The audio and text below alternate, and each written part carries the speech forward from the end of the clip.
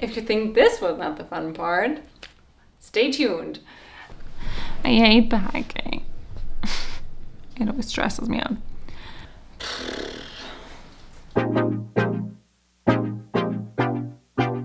Let's do it. I'm going to Paris tomorrow, and I thought I'm just gonna take you along on how I plan and pack for a city trip.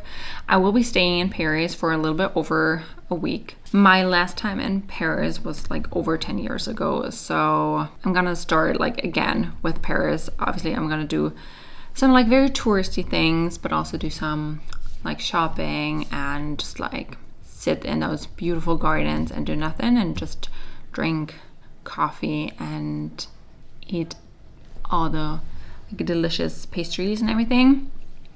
But I love to be organized when I do a city trip. That's like completely different to when I just go to a more beachy location where my main goal is to do nothing and just relax in the sun.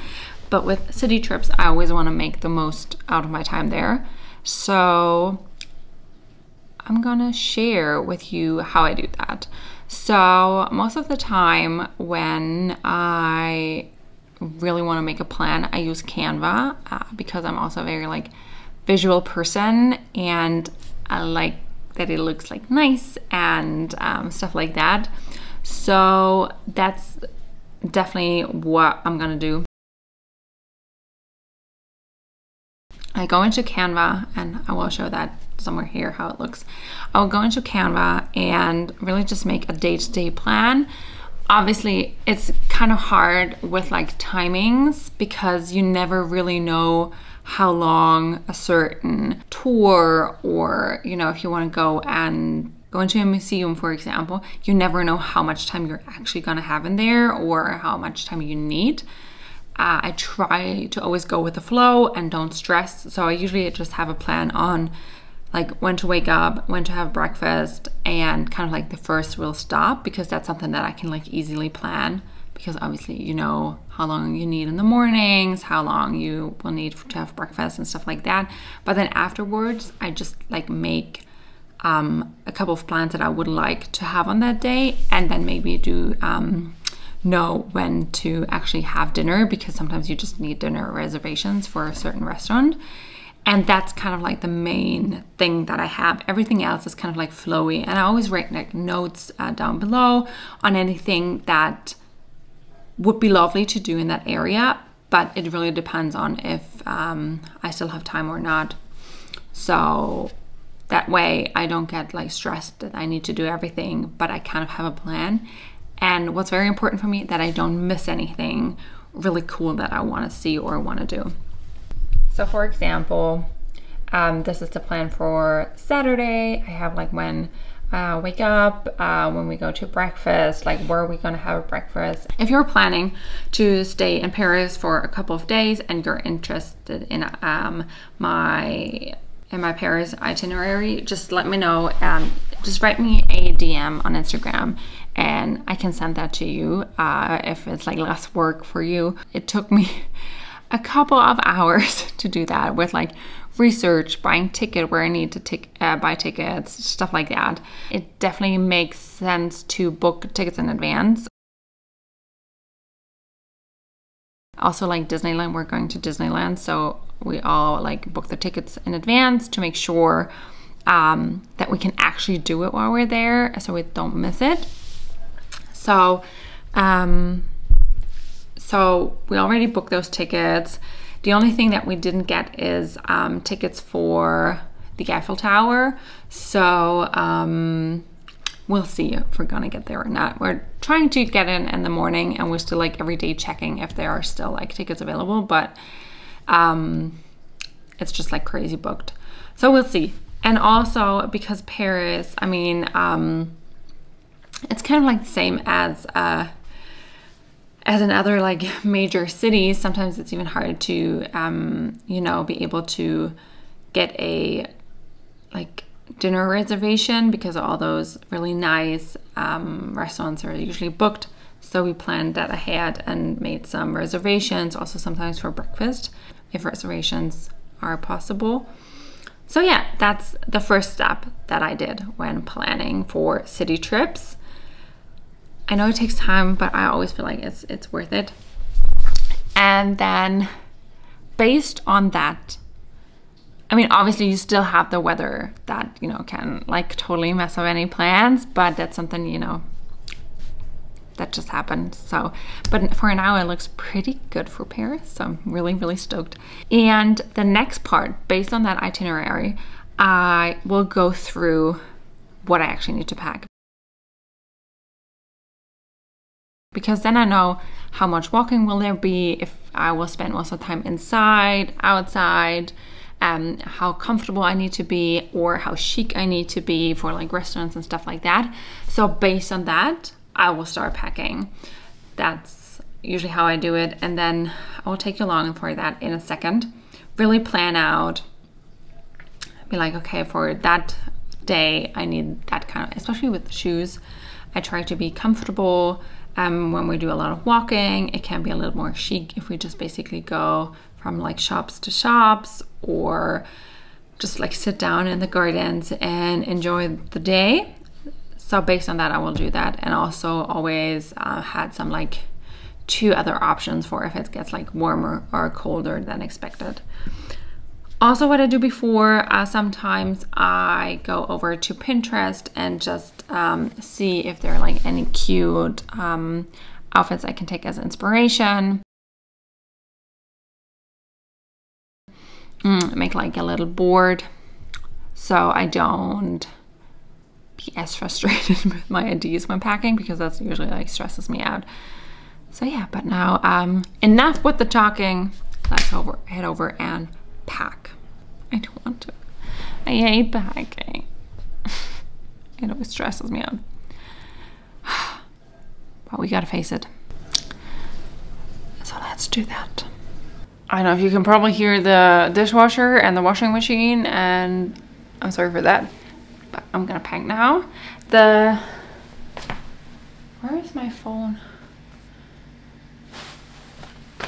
Okay, so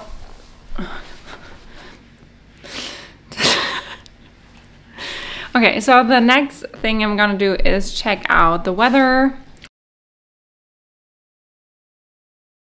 Obviously, you can't fully rely on it, but just so that I have somewhat of an idea on how it's gonna be. It's gonna be like between like 15 to 23 degrees Celsius throughout the whole week. So that's gonna be pretty nice weather, sunny. Could be a little rain, but not sure yet. So that's gonna be the weather, and that's what I'm gonna pack for. And next to it, I have my laptop here. Not sure if you can see that. And I have like what I had in mind for outfits on there, so I can think about that.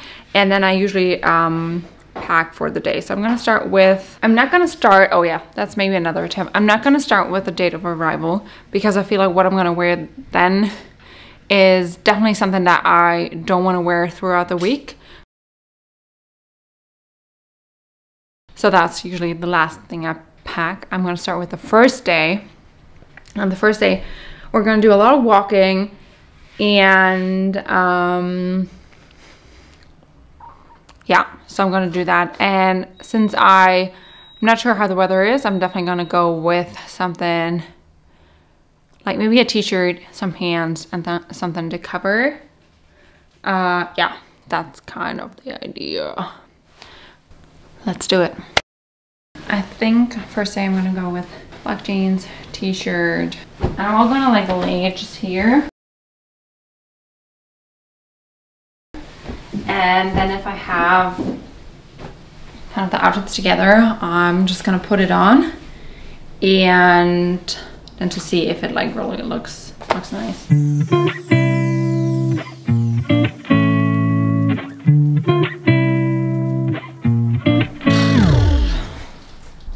I feel like I have now everything here, but it's so hard because some things are still drying. Now I need to do the outfits. I feel like I'm gonna leave for a whole month.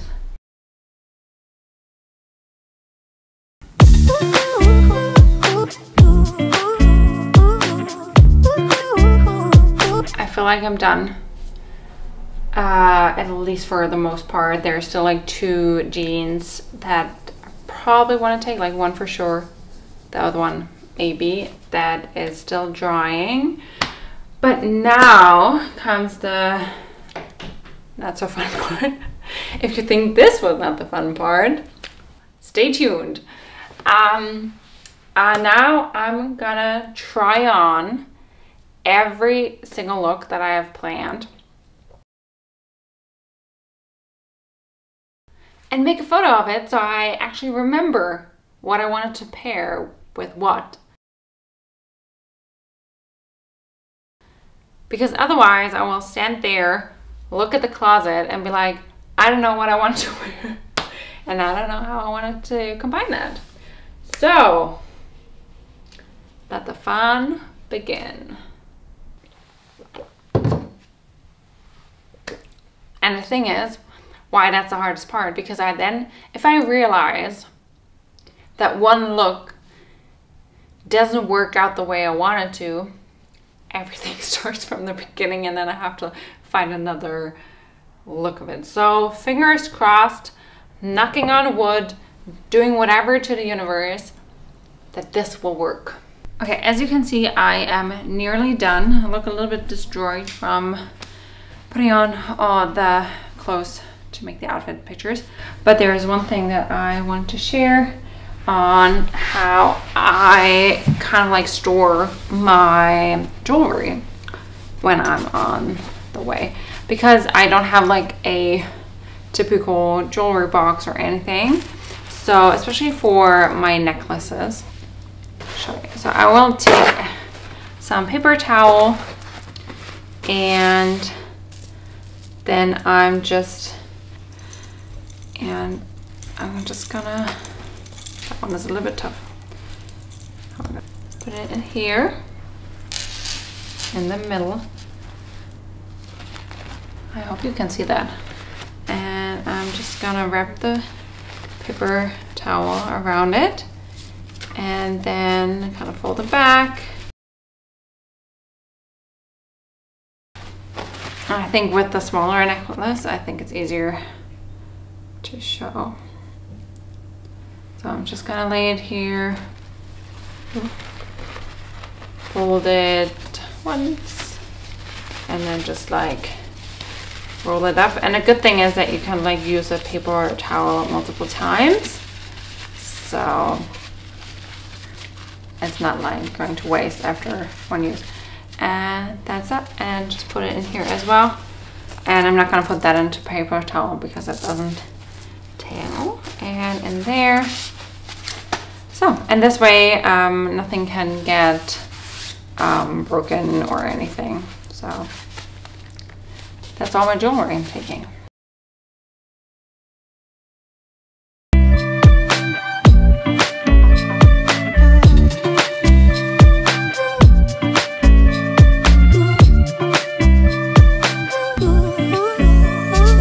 So much for watching my video on how I plan and pack for a city trip to Paris. I hope you enjoyed it. If you enjoyed it, then please like and subscribe to my channel. Also, let me know if you have any other great tips for packing and planning. Leave it in the comments down below. And thank you so much and hope you have a wonderful day.